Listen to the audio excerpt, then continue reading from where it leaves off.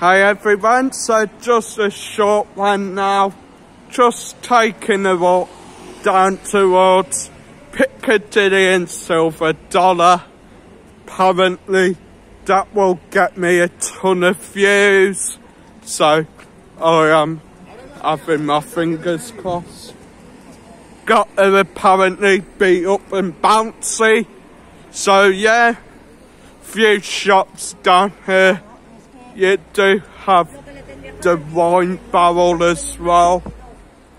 Place to get your cheap booze. Nice little gift shop here. Then of course coming up is marriaonos. They are still open, guys, and they are still getting quite a lot of people staying there. Now, I've heard a mixture of reviews about it, some good, some bad. So, if you have stayed there, just comment down below your thoughts and opinions. Bit windy now. It is coming on to the end of the day. You do also have the Salt Ocas. I believe that's the sister hotel of the Marriaonos, I think. I can't quite remember. But they aren't open actually.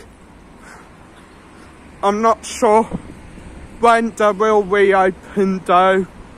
Possibility will be in March, somewhere around that time. And finally coming up is some pretty popular bars here in Benidorm. You do of course first off have the Silver Dollar. And actually they're looking rather busy today. I may however have to speak past because I copyrighted music, so yeah, bear with me guys. So there is the Silver Dollar, of course, looking absolutely busy today. And coming along now, next door to Silver Dollar is Piccadilly, the Geordie lads' favourite bar. And finally, next door is marriaonos. They'll be back open on February the 11th.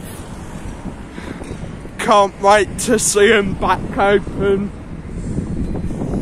Marriaonos is a place where no matter what the weather's doing, you can quite often guarantee there'll be a huge queue outside for people trying to get a table in there or just get a takeaway from there. 24 hours a day, Marcus? 24 hours a day they're open as well. Anyway guys, gonna end this video off with a view of the hotel survey group Nero, just across the road there. Hope you liked the video today. If you have done, smash that like button, subscribe to the channel as well, and I will see you in the next video. Adios guys.